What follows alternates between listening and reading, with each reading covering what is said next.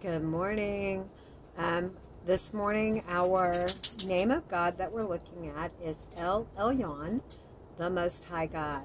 And the scripture that we are looking at is Psalms 57, 1 through 5.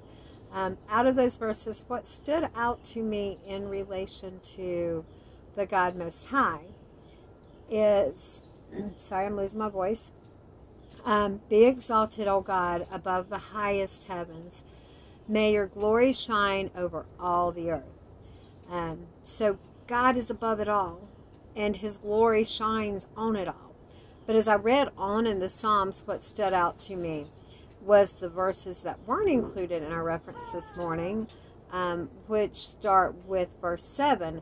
My heart is confident in you, O God. My heart is confident. No wonder I can sing your praises. Wake up, my heart. Wake up, O lyre and harp. I will wake the dawn with my song. I will thank you, Lord, among the people. I will sing your praises among the nation. For your unfailing love is as high as the heavens. Your faithfulness reaches to the clouds. Be exalted, O God, above the highest heavens. May your glory shine over all the earth.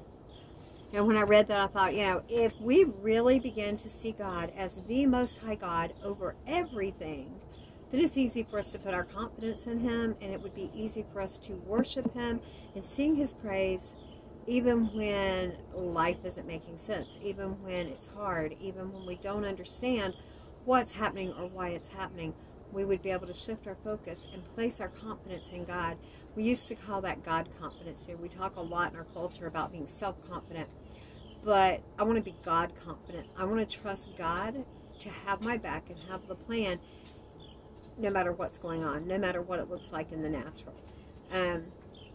Whenever we begin to see that God is God Most High, there's no need to stress about everything, because we know that God has a plan even when we can't see it. So my encouragement for you today is to have confidence in God, to sing his praises in the storms that come and the struggles that come. Sing his praises through the doubts and fears. Let your confidence be in him, not in what you see going on today. We're going to pray, and then I'm going to let you guys get back to your day. Father God, thank you that you are God Most High, and no matter what's going on in our lives, we can praise you, because we know we can have confidence in you. We can have confidence that you are in control of our lives, in control of our situations, Lord, and that you have the perfect plan. Because, Lord, right here in your word, it says that, we can trust you, that we can be confident in you, and that we can cry out to the God Most High, to the God who will fulfill his purpose for me. So, Lord, it's not about what's going on in my life. It's all about your purpose, and just trusting you to fulfill that in and through our lives today. Lord, be with us, guide us in each step. Lord, give us those divine appointments and the courage to step into them. In Jesus' name, amen. Okay, guys, have an amazing, awesome day. I'll get something written and put this in as well later today. I'm heading out, but have an amazing day.